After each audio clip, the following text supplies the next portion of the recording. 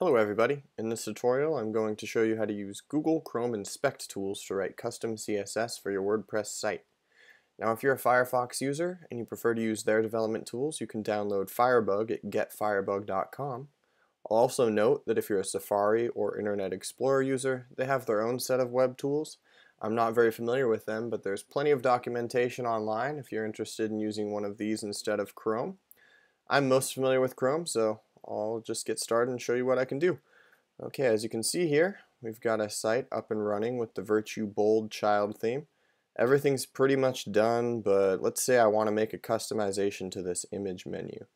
As you can see, we've got a nice blue hover effect that's uniform across all these images.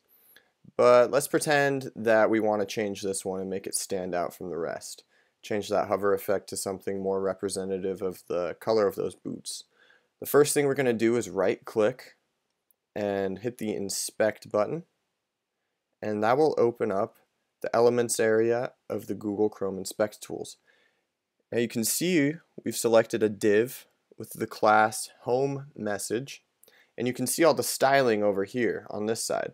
All the CSS styling of the hover state of the image, since that's when we clicked inspect, is being shown. And as you can see right here, that blue color is coming from the background color property. Now if we want to change that background color to something different, we'll hit plus, and as you can see it's brought up the home message class, but we need to select its hover state, so we'll do a colon and then hover, can hit tab, and we'll find the background color and change it to something like orange.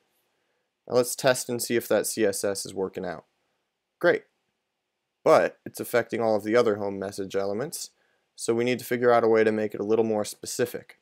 And I'm going to tone that color down a bit just so we can still see the image and it looks better. Just pull the transparency over and let's check it out. Okay, that'll work. Okay, so if we want to make it specific to only that image menu item, what we'll have to do is go into the HTML here and just find ourselves a class or an ID that's specific to an element that is a parent of that image menu item. So let's go up, and it looks like this div right here is wrapping it and no other image menu items. So let's try pulling this ID right here, panel 107010. So we'll copy that just in case it doesn't show up on this side, and we'll hit plus to add a new CSS rule, and it looks like it's already selected that ID for us, so we don't have to paste anything. Now I'm sure you'll notice that the CSS you previously written is no longer showing up in the style side. That's quite alright. Whenever we add a new CSS style, this inspector style sheet link is going to appear, and if we double click that, it'll take us to the previously written CSS.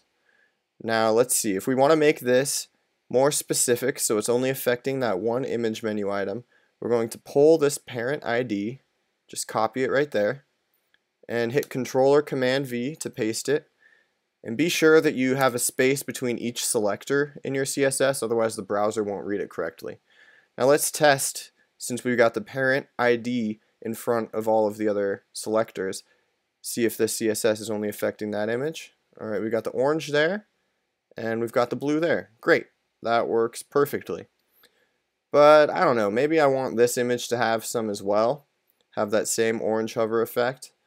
We can also change the specifications and get a parent ID from both of those elements. So let's go back here and we'll just do the same thing. We'll just go up and up and up until we find a parent that contains both of those. And it looks like it's going to be this div with the ID of PG107. So let's hit new style rule again, go back to the inspector sheet, copy this ID, and we'll paste that on top of the original ID. And let's see if it gets the orange. Nice. Orange on both of those images. Great. It's that easy. You just pay attention to the cascading style sheet. The cascading refers to how you see this ID drops down to that ID, drops down to that class, and that's how you get specific with CSS. Now let's pretend that we have other home message items on our site and we only want to affect the ones on this page. We can find the page class by scrolling up to the body and looking for something that's page specific.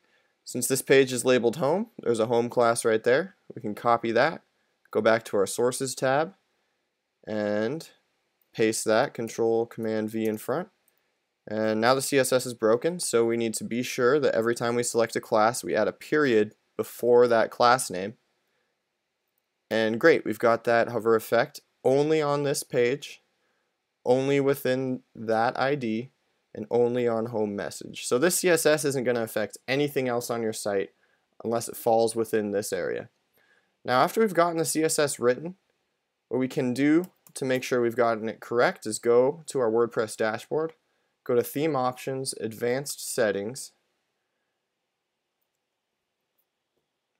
and find our custom CSS box and just paste it in there.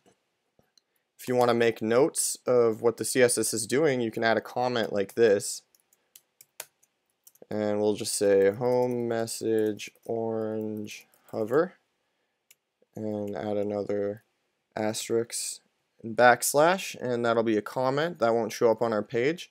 So we'll hit save here, and then we'll refresh our home page. We can close the developer tools, and if our CSS is correct, it should work. Great. It's that simple. That's how you write custom CSS for your site. Now if you have any questions further regarding how you do this, feel free to post on the forums, and we'll always be glad to help you out writing CSS for your site. Thanks for watching the video. I hope you learned something. Have a great day.